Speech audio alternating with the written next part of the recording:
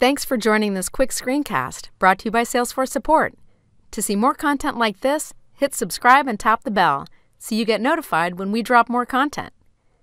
In this screencast, we're going to learn how to prepare a simple CSV file with account records to upload into Salesforce using Data Loader.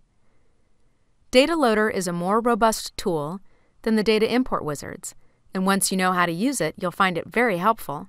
It's a great tool to import many records at one time. I'm going to show you how to prepare your CSV file so your import goes smoothly. First, log into your org, open up an account page, and click on the Edit button. Notice that anything with a red asterisk is a required field. In this page, the account name and account currency are mandatory fields. Next, figure out the other fields you would like to populate.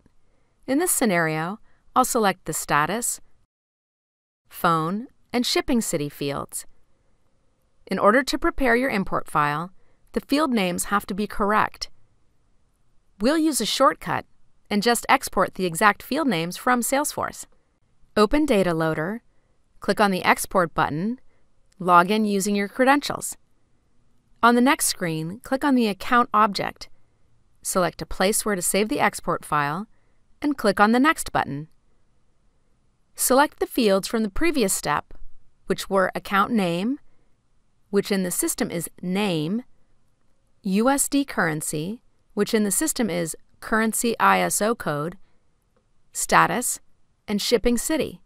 In this org, I have 25 account records, so I'll just export all of them, since it won't take long. But once we have our export file, we're going to delete these existing records from our CSV and replace the info with the new records we want to add to Salesforce. So we really wouldn't need to export all our records. In fact, if you have many records, then you can put a limit 5 at the end of the query. This will only extract 5 records. Perfect if you already have a lot of records in Salesforce and you don't want to wait for the export. Click on the Finish button and click Yes in the dialog box. The file will open and you will see 4 field headers. Notice the currency ISO code has USD listed underneath. This means that the proper data should be listed in US dollars for each record. The name field could be named anything and there's no exact limit, but it's best to keep to under 200 characters. Shipping city can also be populated with any city. For the status field, it's best practice to make sure the data pick list field values are populated with the same values as they are in the org. Notice that this is a custom field, which is preceded by 2 underscores and the letter C. All custom fields have this ending prefix, so it's easy to identify these custom fields. The options are Open, Closed, and Default. In the file, delete all the records below the field names by highlighting and deleting. Enter the new data, making sure it's correct under each field name.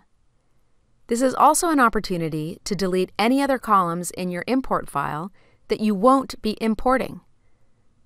When done, click on the empty column on the right and highlight all the columns to the side. Right-click on the highlighted area and select Delete or Clear Contents. Do the same by highlighting the empty columns below the last record to make sure that it's not populated with any invisible characters. This will clear any data and make sure only the data with columns will make it into the Insert operation in Data Loader. Now the file is ready to insert using Data Loader. This is just a simple file to install and does not include putting in the owner of the records, nor an account record type. If you do have a more complex import, where you need to import the record owner information or a record type, see the Data Loader series linked to in the short description of this screencast. Don't forget to subscribe for more videos like this, and we hope you found it helpful. For more information, visit help.salesforce.com or join us on the trail at trailblazer.salesforce.com.